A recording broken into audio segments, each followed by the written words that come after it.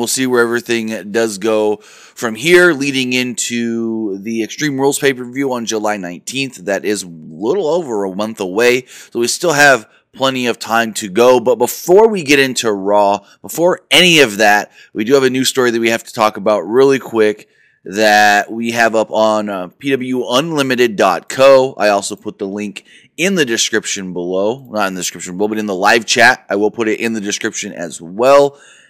And let me pull it up here as well. First reported by Pro Wrestling Sheet, one WWE developmental talent has tested positive for COVID-19, and WWE has confirmed the news, well, with a statement.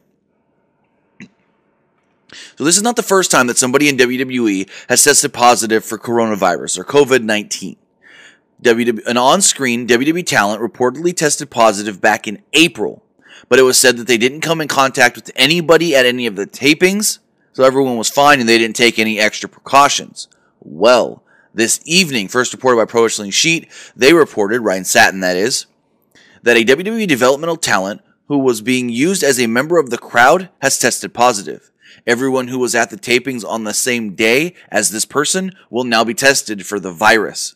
WWE's Associate Medical Director, Dr. Jeffrey Dugas, released the following statement on the matter, and I quote, "A developmental talent who was last on site at WWE's training facility on Tuesday, June 9th, has tested positive for COVID-19. Since that time, no other individuals that attended the facility have reported symptoms. However, out of an abundance of caution, to ensure the health and safety of the company's performers and staff, all will be tested for COVID-19 immediately. Following the test results, WWE plans to proceed with its normal television production schedule."